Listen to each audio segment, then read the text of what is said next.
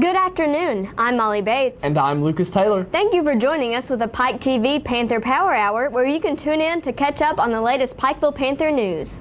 The school year has barely started, but PHS has already done quite a bit for our community of Pikeville. Pikeville High School has participated in various community service projects, such as a gift drive for students in Haiti, a Play-Doh drive for Judy's Place for Kids, and service projects through the ASPCA and the Pikeville Medical Center. Students also contributed to the efforts for Paint Pikeville Pink. We want all of our listeners to realize that Pikeville High School is dedicated to making the community a better place. Our first service story involves a school-wide project that PHS participated in during the month of September. The project was to benefit the March of Dimes. March of Dimes is a foundation that raises money for premature babies and their mothers. On September 21st through the 23rd, Pikeville Elementary School and Pikeville High School came together and collected money for the cause. Our elementary presented much enthusiasm during the event and raised $1,659.62. The high school raised $720. At the walk on the 24th, Pikeville School District was well represented by our faculty, staff, and students. Hi, so I'm here with Andrea Humphreys. Andrea, so what's the reason that you're here today? I'm here because 5 years ago at 31 weeks gestation, I had my triplets, Cooper, Corbin, and Cole Humphreys. Like I said, they were born at 31 weeks gestation. Cooper was 3 pounds 10 ounces. Corbin was 211 and Cole was 115, and I just wanted to be here to encourage. I wanted to encourage everybody to support the March of Dimes because it did do so much for us, and the research that the research that goes toward March of Dimes supports such causes as providing surfactant for the lungs for premature infants. It provides the research to help moms who go into premature labor like I did to help them go on further in their pregnancy. And there are so many things the March of Dimes does, and because of the research the March of Dimes did, I have my babies today. They would not have been born as healthy as they are, or they may not have even lived if it wasn't for the March of Dimes. So how do you feel when you see everyone walking for this cause? It overwhelms me every year, and because I just think that everybody needs to get behind this cause because this is our future. And if we didn't have, if we don't have funding for causes such as March of Dimes, then there's so many babies that would not be as healthy as they are and that would not have the life that they have today. Thank you so much, and you have 3 great children. Well, thank you, and their grandparents are behind us. Great grandparents, great everything. Thank you. Thank you, guys. Hi, I'm here with Michelle Varney. So what's your experience been today? Well, it's a wonderful, wonderful cause. We've had a great time so far. The weather hasn't cooperated, but lots of supporters, raised over $30,000 for the March of Dimes, so can't ask for anything better than that. How do you feel about the people walking for this cause? Well, it has to be near and dear to their hearts. Most people have a personal experience or know someone who's had a preemie or who's been helped by the March of Dimes, and a lot of people are helped by the March of Dimes and don't even realize it. So I've heard you've had a story. Could you share just a little bit of that with us? Yeah. Well, this is Gabriel, and he's staying out of the rain, but he was born at 34 weeks, and we spent 3 weeks in the NICU, and he was had some little issues with his lungs, and we got past that, and we are good now. But and I had a little boy last year at 25 weeks, and he lived 13 days. His name was Gunner, and one of the reasons this is near and dear to my heart is because I feel like truly if there's all this research coming in for the March of Dimes, that they'll come up with a way so that babies won't have to die. So. Well, he's beautiful, and this is a great thing you're doing here today. Thank you so much. On August 20th, the community of Pikeville got together to promote breast cancer awareness and to raise funds for research and awareness efforts. Many clubs from PHS united to help with the cause. Members of the Student Council, FBLA, and key clubs volunteered at the race to motivate participants and to hand out water. All of the PHS cheerleaders from elementary age to varsity level helped cheer the participants on to finish. After the community event was completed in August, the Student Council decided to further the work by hosting Dance Pink. In this project, funds were raised for the Susan G. Komen Foundation. This is the same organization to which Pikeville Pink donated its funds. The dance was a great success in both our school and the community. At Pikeville High School, the Student Council works as a liaison between students, faculty, and the community. Future plans for Student Council include Lunchroom Appreciation Day on November 9th, where members of the council will give the cafeteria staff a day of relaxation by relieving them of their duties. Student Council will also participate in Secret Pals. Members will give thanks for PHS staff by making them treats every month. On September 16th, the Pikeville High School Key Club and Future Business Leaders of America Club visited Signature Healthcare, where they made crafts with the residents. These groups visit monthly to share quality time with their adopted grandparents. Students receive volunteer hours for participating, however, this is not their main goal. FBLA and Key Club strive specifically to make a difference in the lives of people in our community. Here at PHS, we have many clubs and organizations that work to better the school and the community. One of these clubs is the Pride Environmental Club. The next big Pride event is America Recycles Day. This will be held on November 15th. Members of the Pride Club will be stationed at Walmart and Velocity Market in Pikeville to encourage recycling. Educating the community about our environmental impact is our main goal of this event. Another club that students at PHS participate in is the Pike County Youth Leadership Council. PCYLC is an organization made of students from every school in Pike County dedicated to making a positive change in our community. Members meet once a month to plan community service projects and public advocacy projects while being trained to be leaders. Members from PHS are Lucas Taylor, Isha Narola, Reese Ward, Krishna Amistedi, Hannah Shandell, Emily Hall, Sarah Byrie, Andrea Rowe, Nathan Terry, Laura McGuire, Rachel Hazlett, and Adam Taylor. Our school cares about many aspects of the high school experience, from sports to community service to extracurricular activities. But when it comes down to it, the most important thing is making sure that the students gain an education that will transform them into the intellectuals and the leaders of our next generation. Recently, PHS students participated in testing. 7th and 8th graders took the Explore, 9th and 10th graders took the Plan, and the juniors took the Kaplan ACT. Our next story is about an exciting new team here at Pikeville High School. On September 9th, the PHS dance team had their first performance at halftime of the football game. This is the first time in 10 years that PHS has had a team. The team coach, Miss Shayna Bevins, says that the girls on the dance team really enjoy dancing, and she feels that they will be good role models for the community. After their performance, the girls were praised for their hard work and dedication. In other news, the cross-country team is off to a great start this year. Nathan Mullins has been hired as the new head coach, along with Lisa Asbury as assistant coach. The junior high members are Lexi Lewis, Myra Deskins, Erica Kahn, Josh Stump, and Callie Leisure. The high school members include Emily Hall, Evan Hall, Eda Pank, Aaron Shepard, and Dalton Stanley. The team hosts a meet at Bob Amos Park every Tuesday and Thursday at 5:30.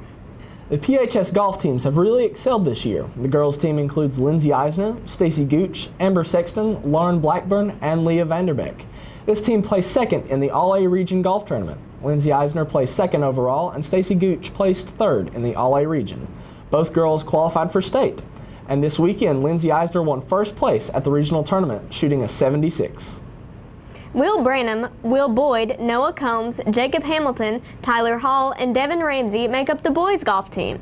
The team won the All-A Region Tournament, breaking the record for the lowest scores ever posted in the All-A Region Tournament. Will Branham won individually, shooting a 69, and Will Boyd received second, shooting a 70. The Panthers played in the All-A State Tournament in Paducah and placed fourth overall, and Will Branham placed third in the state individually. It's no secret that the PHS football team is off to a great start this year as well. This year, the team went 4-0 for the first time since 2000. Quarterback Randy Maynard stated that the team also has a good chance of going 8-2 for the first time since 2004. The seniors are Brenton Belcher, Blake Robinson, Austin Clevenger, Dougie Smith, Landon Tackett, J.P. Coleman, Chris Hayburn, Gavin Miller, Randy Maynard, Colby McPeak, Zach Berge Van Hoos, Nick Jones, Austin Adkins, Tolliver Hefner, and Zach Howell. And this year's coaches are Chris McNamee, Sean Thacker, Billy Johnson, Steve Johnson, Brandon Huff, J.D. McCoy, and Matt Walls. Our next topic is the Pikeville Panthers girls soccer team coached by Jodan Van Hoos and Hagen Bush. This year's team is made up of 12 juniors, 4 sophomores, and 6 freshmen. We would like to congratulate these soccer girls here at Pikeville for having an amazing season, winning 11 games, tying 1, and only losing 2. They are third in the region. The PHS Lady Panther season is almost over. There are only a few games left along with the district tournament and the region tournament. District tournament is the second week of October and region is the third week of October. The locations are to be announced, so stay tuned for more information. We would like to spotlight the junior high academic team, which is coached by Sherry Lane. This year, the team has an outstanding record so far, winning 3 of 4 quick recall matches. Also, congratulations to the middle school academic team for their outstanding performance at the first EKAC academic meet on September 24th that was held at Mullins Elementary. 2 special congratulations go out to Michael Gaunt, who placed second in Arts and Humanities Written Assessment, and Sam Bishop, who placed third in Social Studies Written Assessment.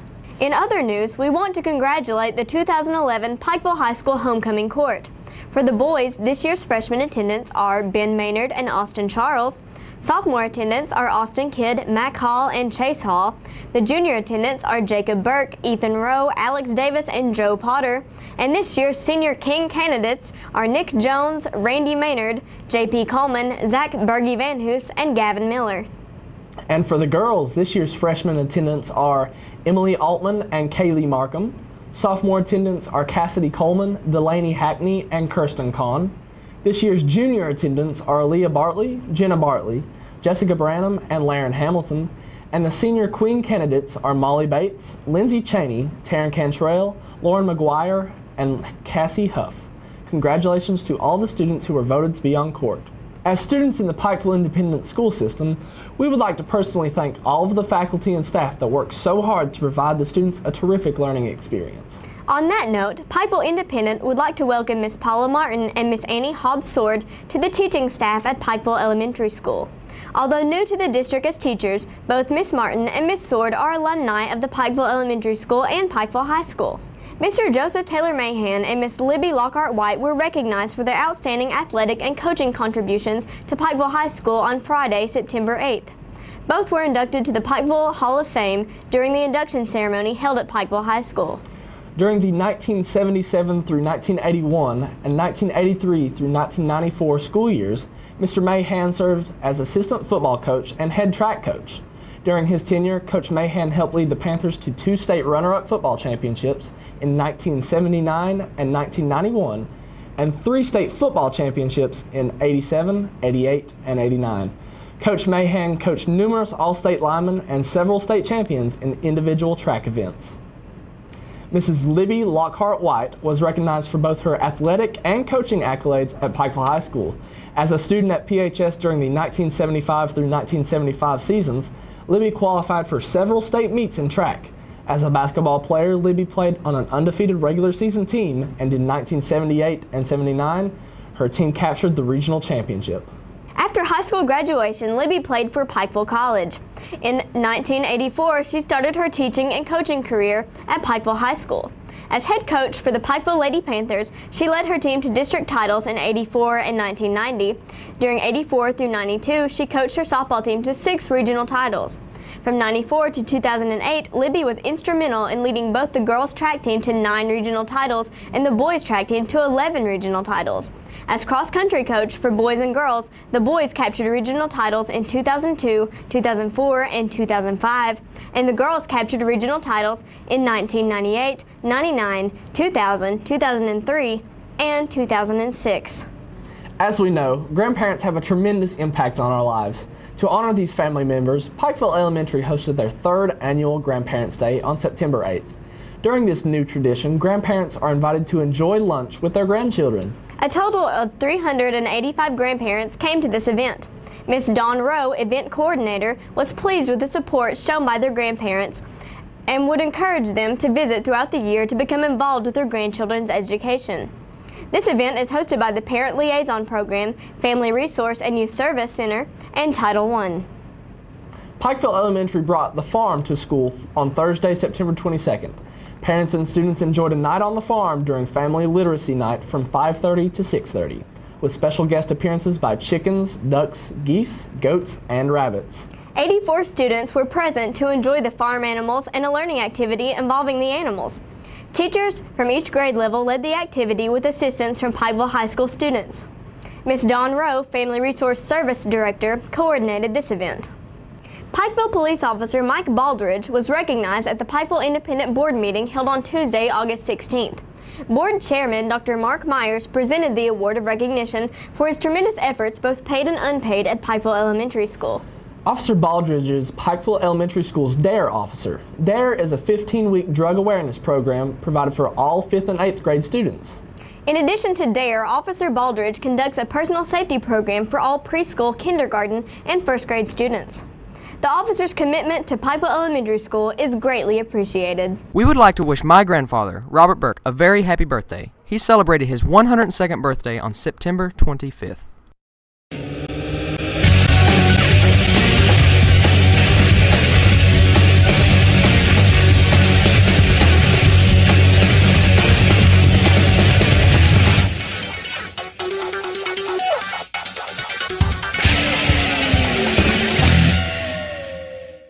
Now it's time for sports news with me, Randy Maynard. And Austin Burke. The PHS football team started the season off 4-0, but hit a small speed bump these past 2 weeks and are now 4-2. 2 of the first 4 games were thrillers, beating Harlan 21-14 and Raceland 21-20. Quarterback Randy Maynard was named Pike County Bowl MVP and was recognized as Player of the Week after the Raceland game, with 7.5 tackles, 200 passing yards, and 150 rushing yards.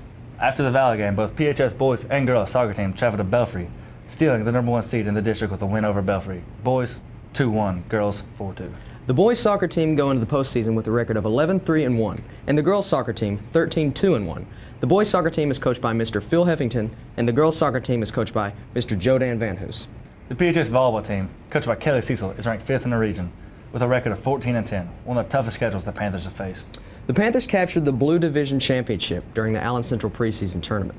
The Panthers also beat Belfry for the first time in school history at Belfry. Pikeville Panther senior Lindsey Eisner won the 10th Region Golf Tournament on Tuesday, September 27th, shooting a 76, and sophomore Stacy Gooch received 3rd, shooting a 92. The tournament was held at Raven Rock Golf Course in Jenkins. They both qualified for the state tournament, which will be hosted at Bowling Green Country Club on October 8th and 9th. Lindsey Eisner also received 2nd place earlier this year in All-A Regional Golf Tournament held at Green Meadows Country Club, and is the first individual girls regional champion from Pikeville High School in girls golf history. Stacy Gooch placed 3rd in this tournament as well. Lindsey and Stacy both played in the All-A State Golf Tourney in Paducah on Saturday, September 10th, and Lindsey finished 12th in the state. The Pikeville Panther golf team is coached by Miss Cindy Stewart. That's it for sports news with me, Randy Maynard. And Austin Burke. Deuces.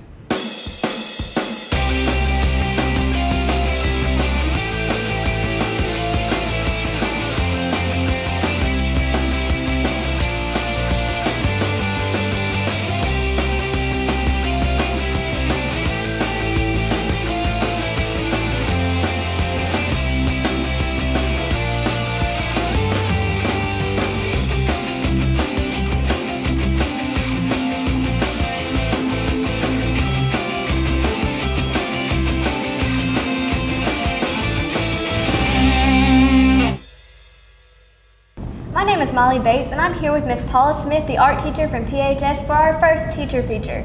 She's being recognized today for her achievements as the art teacher at PHS. Miss Smith, could you tell us a little bit about yourself? Of course. I've been teaching for 25 years. I attended Pikeville College and transferred to UK. I have a master's in secondary arts and a rank 1 in studio arts. I have a daughter named Tara, and she's going to be a teacher too. I have a great nephew named Isaac and a great niece named Vanny, and they help me understand to enjoy every moment of life. My husband Terry basically puts up with all the things I do and helps me with my business. That's great, Miss Smith. Now, what classes do you teach at Pikeville High School? I teach Art 1, General Art 1, Art 2, Advanced Art, and Graphic Design. These courses are designed so students will be able to take all 4 years of high school and be able to gradually get in a more difficult course and be able, when they go to college, be prepared if they decide to major in art. Absolutely. And Miss Smith, what made you want to become a teacher, and more specifically, what made you choose the subject of art? Well, my first experience with teaching was in my church. And I was probably 8 years old, and I taught 4- and 5-year-olds, and I loved to prepare lessons and to prepare crafts, and I just caught the teaching bug. It's something I've always enjoyed, school, and I've always enjoyed working with kids, young kids, older kids, and I think I was born to be a teacher. Absolutely, that's great. What is your favorite style or media or art form to teach in class or to create yourself? Watercolor is probably my favorite to teach. I always tell my students that watercolor is like a teenager. You need to know when to hold it and when to let it go. Because with watercolor, it can be very abstract, very realistic, and it takes a little bit of finesse to work with watercolor. I love teaching all the mediums. Design is one of my favorites. I love to teach my students to understand the language of art. Once you understand the language of art, history, science, everything else becomes easier. It's being able to look at symbols, interpret them, and to understand the meaning behind them. And that makes you a more visually adaptive person. Yeah, there's a lot of intellect involved with being an artist. Who's your favorite artist, or your favorite, I guess I already said favorite style, but who's your favorite artist? We visited the New York Museum, and I walked into a room of Cassatts. She is a woman painter, and she painted a lot of everyday scenes, and she can take a little dot of color and create flesh or eyes or hair, and she always recorded the everyday scenes of life. And so when I got a chance to go and sit in this room around her artwork, I literally burst into tears. I've never been so moved by a body of work in my life. So she's definitely one of my favorites. She was a rebel. She did things her own way, and I'm kind of like that too. She loved to paint, and I do as well, and she loved her family. And she painted a lot of mother and child poses, and my nephew, my daughter, my niece, they mean the world to me, and so I enjoy those types of scenes. So I can tell how, with these paintings that you have back here on display, how you like to do just everyday scenes of everyday life, especially just things around Eastern Kentucky. Yes. Can you tell us a little bit more about your personal career as an artist? About I see you have a studio at Yes. Quail Ridge, is that what it is? Quail Ridge Studio. Okay, could you tell us a little bit about that? Yes. Well, I have always created art all through the years, and started working thinking, well, I'm going to retire in a few years. I think I'll get into it a little bit more. So I started doing portraits for friends and different types of things, and then I thought, let's try to sell some. And it all just blossomed from there. I have a website, I have prints available, and one of the things I'm most proud of is my coal series that I started. During the Upper Big Branch mine disaster, as I watched TV, I looked at the faces of the people, and I realized these are my people. My dad was a miner, my uncles were miners, and I could feel their pain, and I knew that I was part of them.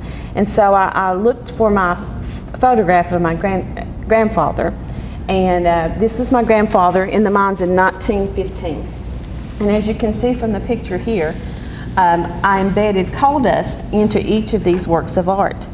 And I used coal to tint my paint and also to shade. So real coal, like you actually took pieces of coal and incorporated real coal. I used 3 seams of coal, Pond Creek number 3, soil seam, and Pocahontas. Those are my 3 seams that I use. And I use a binder, which that's my secret, I'm not telling that one, that helps the coal and paint mix.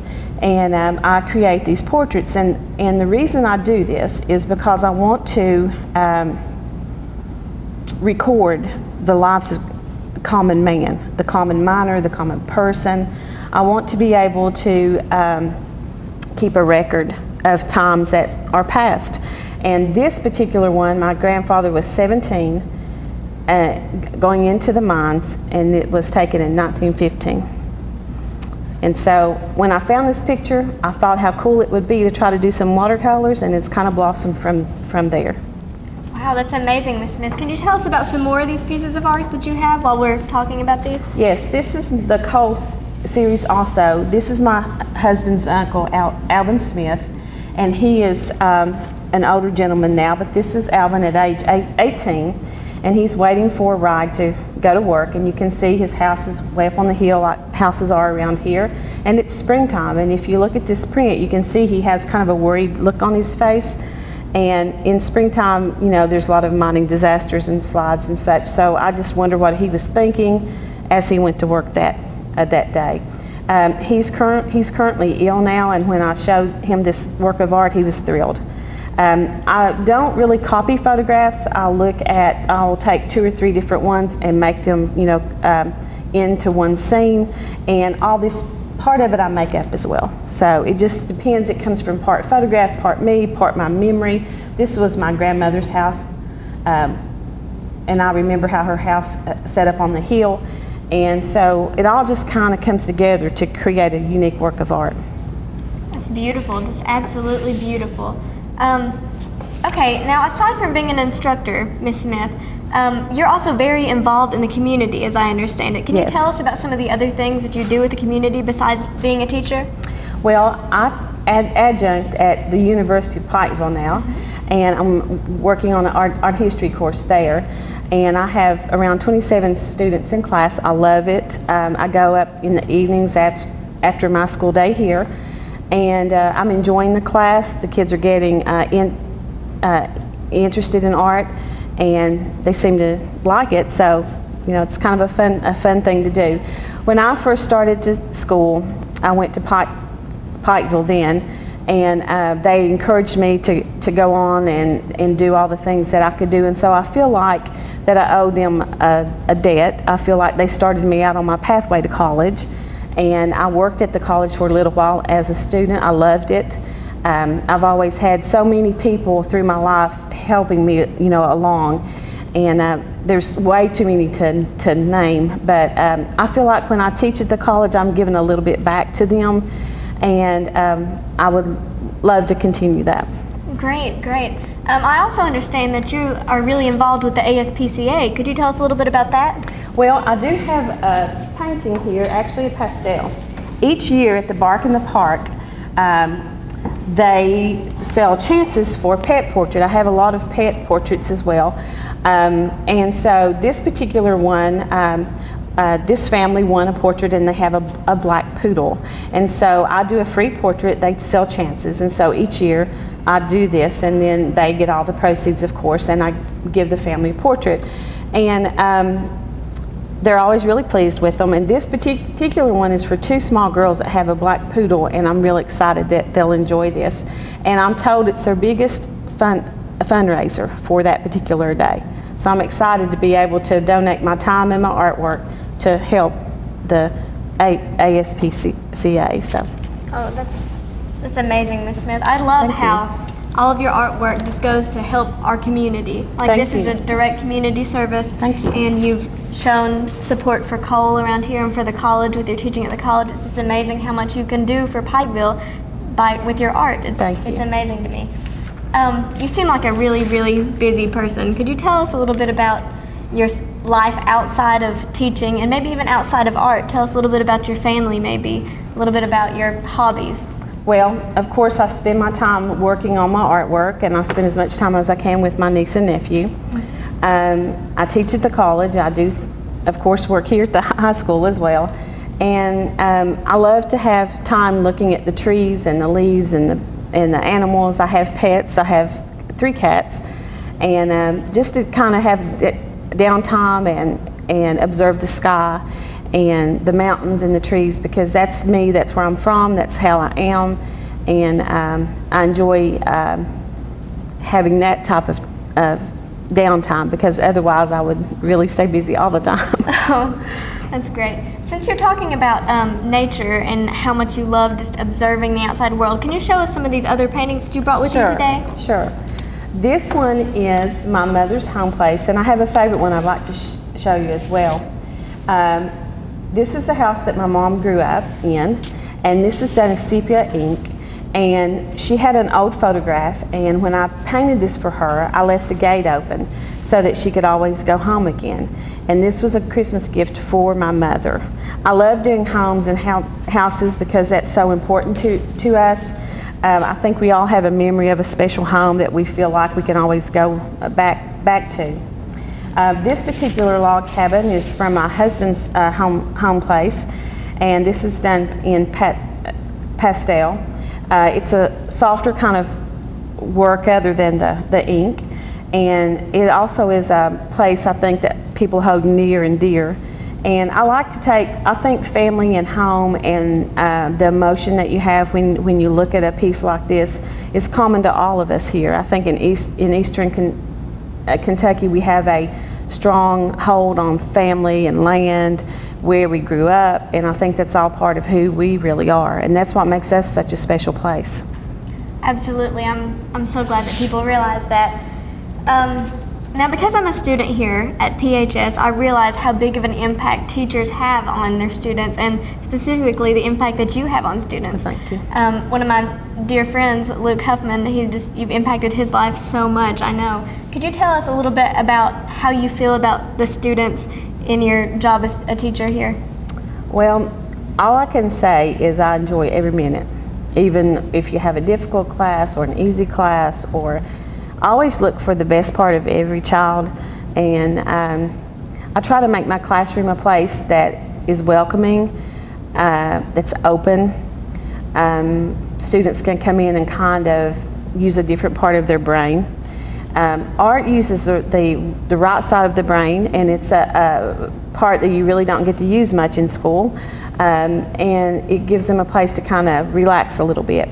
I also like for students to know that in art, that there's not a particular way to do something. There is no right or wrong answer, and I want my classroom to be a place where kids come in and feel comfortable and respect each other. I do a lot of social type teaching too, as far as you got to clean up after each other, you got to help each other, you got to respect each other, and each child is special, and I just try my best to find out what's special about each child and bring that out.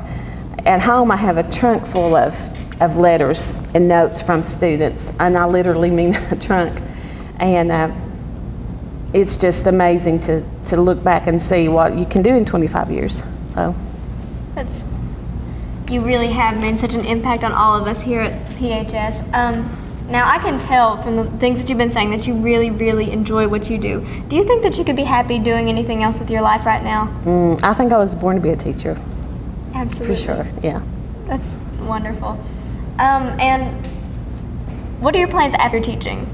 Well, when I retire, I'm going to work on my studio, and I have prints available now. I have a website, pstewartsmith.com, and I do festivals when I'm off from school, and I would like to, I think Pikeville could be a place like Gatlinburg. I would love to see a little artist place all up and down the street. The Artisan Center, I understand, is coming back again. I'm glad about that.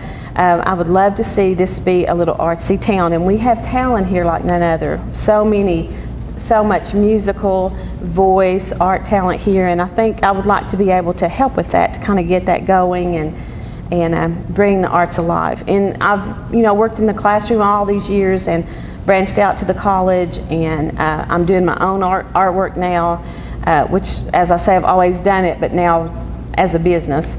And I'd like to do some things for the area to see if I could help promote the arts around this area. Wonderful. I think one of the best things about Pikeville, the community, is that we all work together to meet this one goal of bettering the community. True. And I think it's so beautiful that you've done that through your artwork. So thank you so much, Ms. Smith. We've really appreciated having you on the show for our first teacher feature. Oh, thank you. Thank you for all that you do for the students and for the community of Pikeville. Thanks. Thank you for joining us with the Panther Power Hour on Pike TV. This has been Molly Bates and Lucas Taylor, bringing you your Panther news.